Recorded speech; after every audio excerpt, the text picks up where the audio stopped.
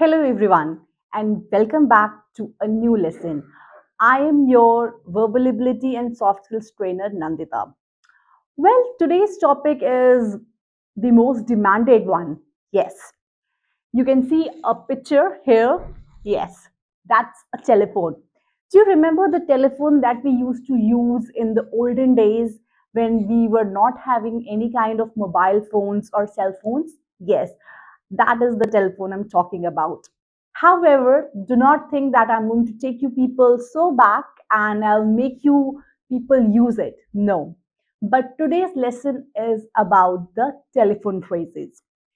If you are working for an MNC or even if you're a student, but you know that you are going to work for an international company, then you should be knowing that what are the telephone etiquettes or what are the phrases that we are supposed to use while we are making a call. Hey, hang on. That does not mean that if you do not have any plans to go to any MNC, this lesson is of no use. No, it's not like that. You can use these phrases in English even if you are talking to your friends or relatives. You need to sound different. So let's quickly see that what is the objective for the day. All right. So if you are going to stay with me till the end of this lesson, you are going to learn all these. That is, I will teach you how to make a call in English. Second, I will also make you learn, I'll teach you that what kind of phrases you are supposed to use when you are going to put a call on hold. Thirdly, I will teach you that if there is some sort of negative information, then how you are supposed to give that negative information. We do not have to plain. So I'll teach you what are those good phrases which you can use in order to sound good. Last but not the least, I will also tell you that if there are any network issues or maybe any kind of problems that you are dealing with, then how to address those problems over the phone. All right. So I know you people are super excited because in today's generation, in today's era, we all are used to telephones. We all are used to mobile phones, cell phones. Therefore, this lesson is of utmost importance for you, whether you want to use them professionally or you want to use them casually. So let's get started. All right. So very first thing is, what are telephone phrases? So have you ever come?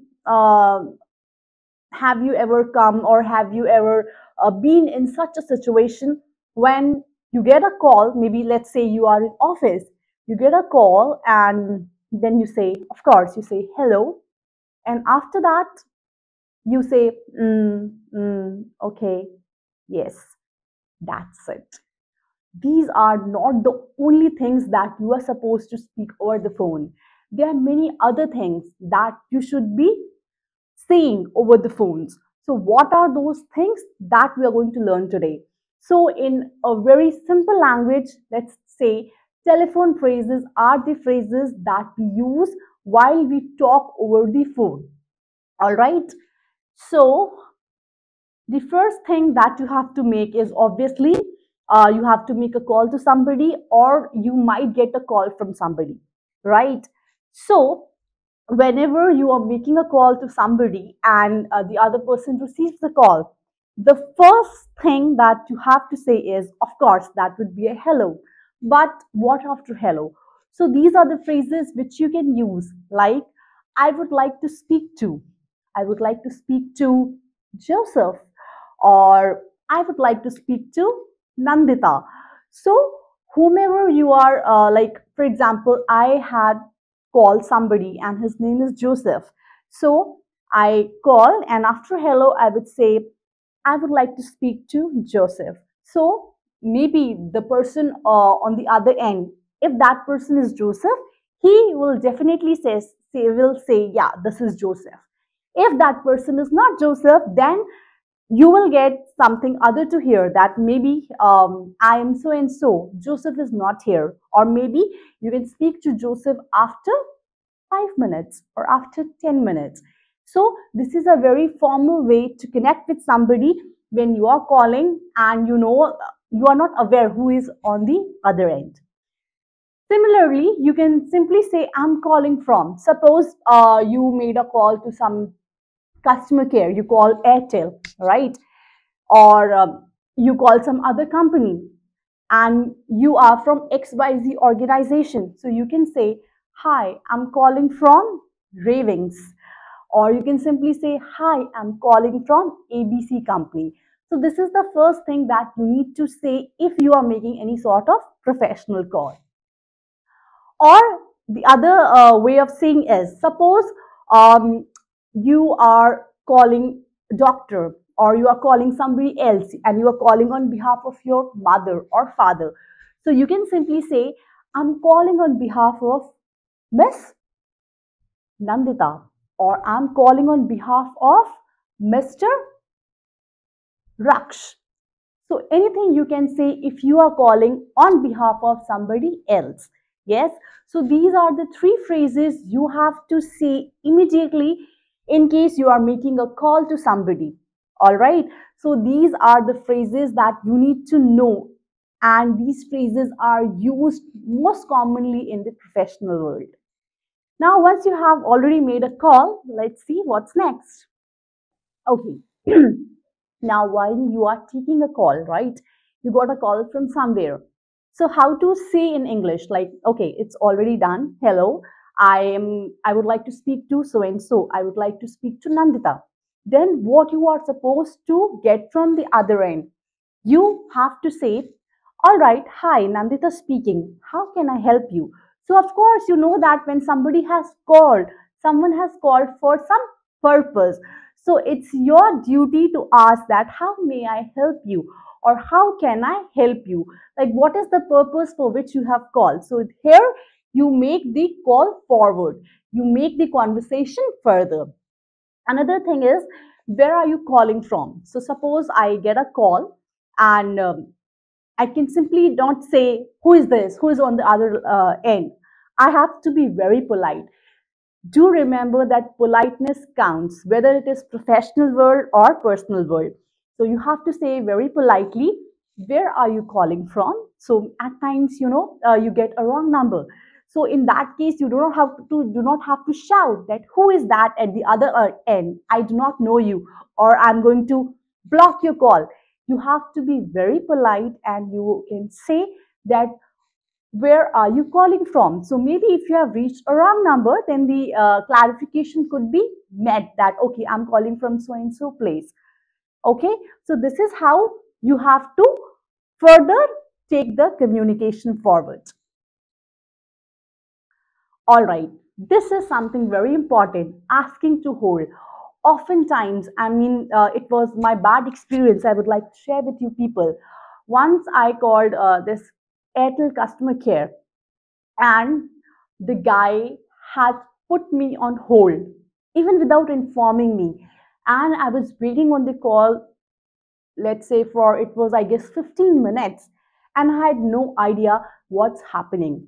And this was the situation wherein I have decided that I am going to I won't I do not want to be the customer or client of Airtel anymore. So this was one instance. Therefore, it is really important that if you are putting somebody's call on hold, you need to inform them so that the other person knows that, okay, maybe I have put on hold for some reason and they have an idea. All right. But if you simply put call on hold and you do not intimate, you do not inform, that's considered to be rude. So you don't have to be rude. Remember, we have to be polite.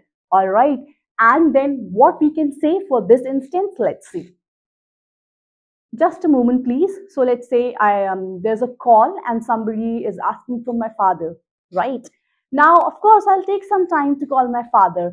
So what I can say is, just a moment, please. Let me just see my father, and he'll be there in next 2 or 5 minutes. So that the person gets to know that, okay, it's going to take 2 or 5 minutes for the main person to come to the call, right? Another way is, could you hold on, please? This is also a very good way, a very polite way to say that, could you please hold on, please? Meanwhile, I call my father, or meanwhile, I call the person to whom you wish to talk.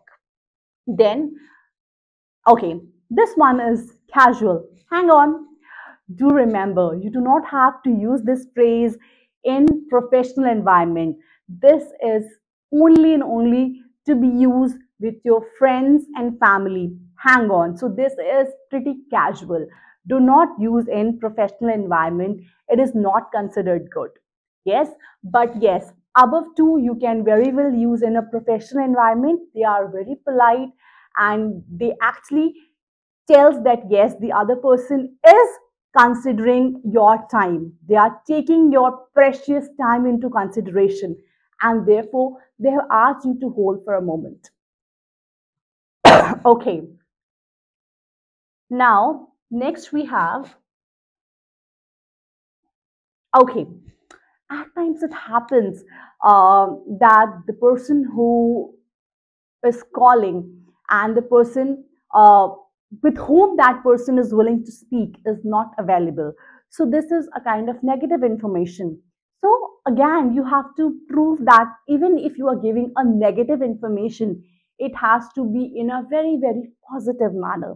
It has to be in a very polite manner. So what you can say instead is, I'm afraid he is not in office. Suppose I get a call. I get a call from my boss, and the boss is not there, or maybe the boss is in a meeting. So I will very politely say that I'm afraid he's not there in the office. Or I can even say that you can talk to him by, you give the time, by 3 o'clock. So this is a very polite way to tell somebody that the person you are asking for is not available at the moment, but definitely, surely you can connect to the person after some time. Okay? Then another way is, I'm sorry, she's in a meeting. So suppose there's a call for me, right? And my colleague knows that I'm not there in the office at the moment. I'm in a meeting, or maybe I'm in a class. So very politely, she'll say, I'm sorry, she's in a meeting.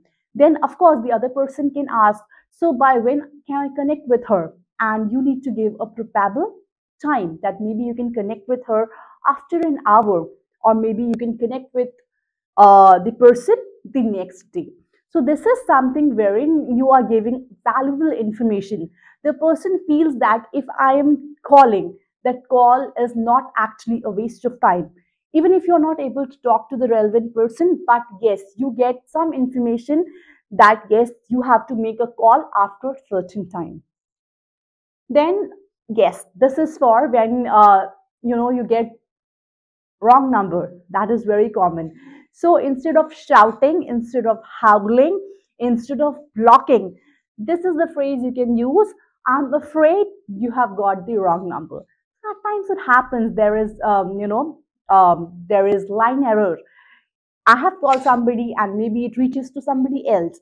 In that situation, we do not have to feel awkward. We do not have to shout. We do not have to give the irrelevant information.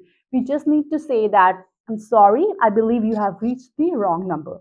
So here you sound polite, and people think that yes, they are talking to somebody who is educated.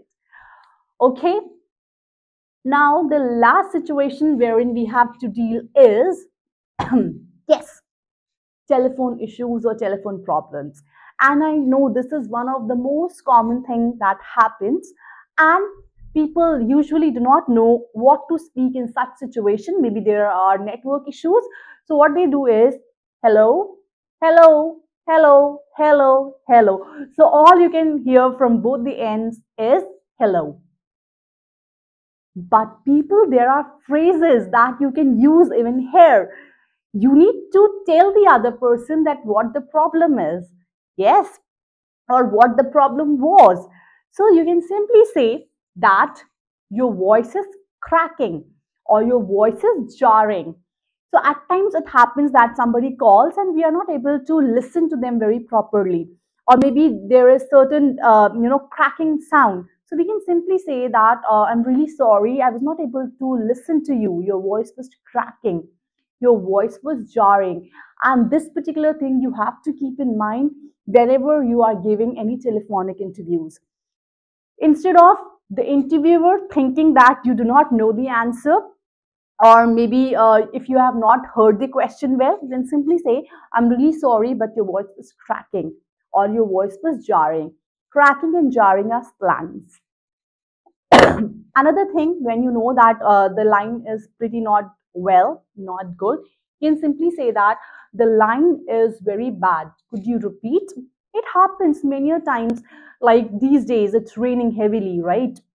And it's very much possible, it mostly happens that we are not able to listen to the other person properly. In that case, instead of saying hello, hello, hello, you can use this phrase that I'm really sorry, the line is very bad, could you repeat that? That will sound very polite. Another is, you can say, I'm afraid I can't hear you. That's that's possible, that you were not able to listen to somebody. Maybe a kid was playing songs, or maybe someone has just turned on the television and you missed the important piece of information.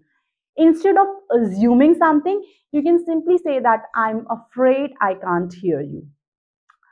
So these were the phrases that you have to use. Now let's see what's other thing. At times it happens that you are asked to leave a message. So what to say in case you have to leave a message for somebody, or someone wants to leave a message. So these phrases could be used. Would you like to leave a message? At times, maybe I get a call and the person is not there. So if it is really important, the person can ask when I can connect with him, or you can give the time, or what you can say is, would you like to leave a message? If there is an important message, maybe the person will leave the message that please ask him to call me by 5. So you can just pen down the message. That is also a good thing. It could be used both personally as well as professionally. Then you can ask, like, can I pen down a message? Of course, you get a call and the person is not there, and you know that it might be an important call. You can simply say that, can I pen down the message, if it is really important, if you would like to leave a message for the person. So yes, these are the phrases which could be used when you are asking somebody to leave a message. All right, so this brings me to the end of this lesson. I hope you have enjoyed the session, because it is really important, and I'm pretty sure you would be using these phrases while you are connecting with your friends, or maybe in your official environment. Do let me know that which are the phrases which you use most often while you are telephone in an official environment, right? Use these phrases, and I'll be back with a new lesson for you. Till then, take care and keep learning. Take care.